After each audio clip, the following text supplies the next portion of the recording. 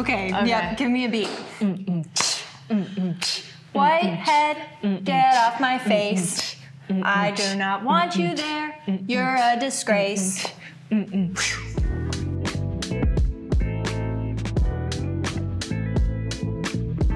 My name is Kat. I am a nurse practitioner here at Curology. And I'm Nicole. I'm a physician assistant here at Curology. And today we're going to be talking about one of my all-time favorite topics, whiteheads and blackheads. Because I just feel like everyone has questions about these topics. We get asked about them all the time. It's certainly just kind of a universal experience. And what if I told you and you that whiteheads and blackheads are actually pretty similar, and the main thing separating them is just a very thin layer of skin?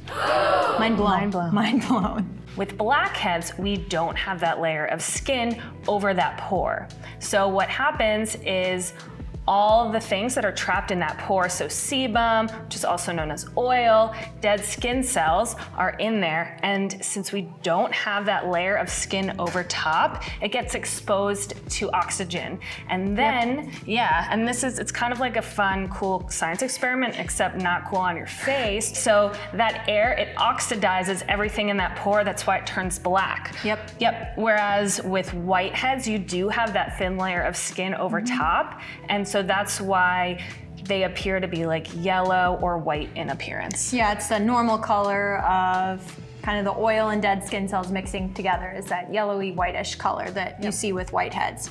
And whiteheads and blackheads are both types of non-inflammatory acne. They're clogged pores. You can actually treat whiteheads and blackheads pretty similarly. I know one of my go-tos for patients, I usually recommend products with salicylic acid or BHA. That's really good for unclogging pores. Like the whiteheads and the blackheads, it can help treat existing breakouts or help prevent new ones. So like cleansers, wipes with salicylic acid, all good stuff. Another ingredient I tell them to look for is benzoyl peroxide. That's another great pore unclogger. The one thing with benzoyl peroxide though to keep in mind is it can bleach like your sheets or your clothes or your pillowcases. Just something to keep in mind. Make sure you really get the cleanser off if you're using a benzoyl peroxide product. Prescription topicals can also be really great. Two of the ingredients that we love to prescribe very often at Curology are tretinoin and azelaic acid. Those are really great kind of pore uncloggers, so they're we love great them. at unclogging pores and keeping pores unclogged. So yeah, I would talk to either a provider at Curology or an in-person medical provider, but there are lots of options, so don't fret. So I hope that we helped to clarify the difference between whiteheads and blackheads. And if you have any questions or comments, definitely leave that in that comment box below. We'll talk to y'all later. Bye. Bye.